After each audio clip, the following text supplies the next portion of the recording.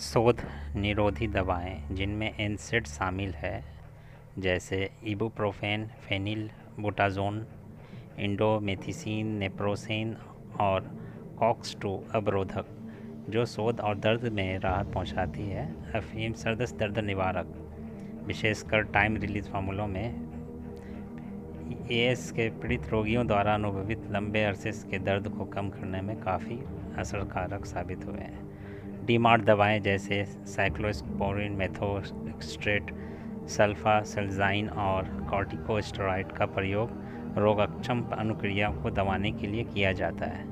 TNF alpha प्रतिरोधक जैसे एटानसेप्ट, इन्फ्लिक्सिमेब और अदालिमुमेब, इन्हें बायोलॉजिकल भी कहा जाता है, आदि एएस के इलाज के लिए प्रयुक्त किया जाता है और अन्य सूक्ष्म रोगों की तरह इस रोग में भी प्रभावशाली रोग निरोधक का काम करते हैं। टीएनएफ अल्फा अवरोधों को सबसे आशाजनक उपचार के रूप में दर्शाया गया है, जिसने अधिकांश मामलों में एएस की बढ़त धीमी की है और उनके रोगियों की शोध व दर्द में पूरी नहीं तो उल्लेखनीय कमी आई है। उन्होंने केवल जोड़ों के संशोधन बल्कि एएस के उत्पादन मृदन के संयोजन का इलाज करने में प्रभावकारी पाया गया, लेकिन बायोलॉजिकल इंजेक्शन सही नहीं है। यह हमारा खुद का एक्सपीरियंस है।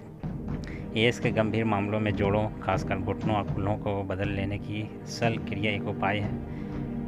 इसके अलावा एएस के कुछ परिणाम एनेस्थीसिया को अधिक जटिल बना देता है। ऊपरी शासनकालीन में आए परिवर्तनों के कारण भौतिक चिकित्सा भी बहुत सारी हैं, लेकिन तैराकी जो है सबसे ज़्यादा दुर्भाग्यवश एंकलोजिंग स्पॉन्डिलाइटिस के लिए अभी तक कोई इलाज नहीं है। फिर भी करने वाला कसरतें नैदानिक शोध प्रगति पर है। असुविधा को कम करने के लिए कार्यात्मक क्षमताओं में सुधार के लिए इस तरह के लक्षण उपचार के बावजूद देखा गया है। इस तरह के उपचार का उद्देश्य दर्द, कठोरता, लगातार स्टिफनेस को दूर करना, मुद्रा और रुख हासिल करना है। कई मामलों में विकृति को रोकना है। कई रोगी इस तरह के उपचार के बाद सापेक्ष आसानी से सामान्य गतिविधियों को फिर से शुरू करने में सक्षम हुए हैं।